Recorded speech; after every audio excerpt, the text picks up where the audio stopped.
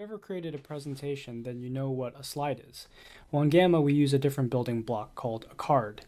A card is intended to be more flexible, they can be any height, and we make it easier to style a card.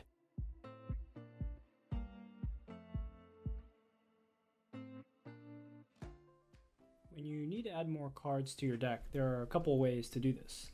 First is to use the Insert menu on the right. You can click on Card Templates, choose a card template that you'd like, and simply drag this into your deck.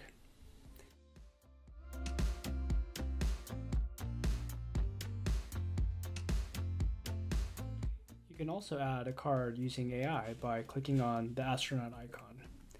Here you can describe what card you're looking for. In this case, we can ask for adding a card about places to eat in London. And AI will create a card for you.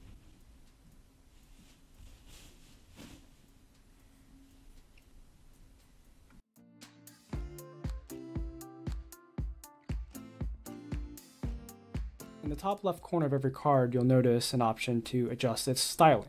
Clicking on this allows you to choose from a couple things. One, you can change its layout. So in this case, we can move the accent image to the right.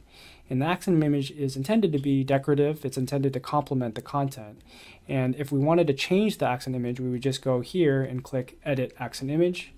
We can choose another image that we think fits better. Click Done. And we now have a new accent image. We can also adjust the card color. In this case, we have a default color. We can actually change this to a different color to give the overall card a different look and feel.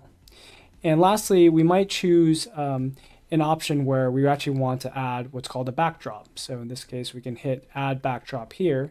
And again, maybe choose from an set of images that we think fits better. We'll choose this one, and you'll notice how now all of a sudden you're able to change the sort of overall look and feel of the card by simply adding a backdrop to it.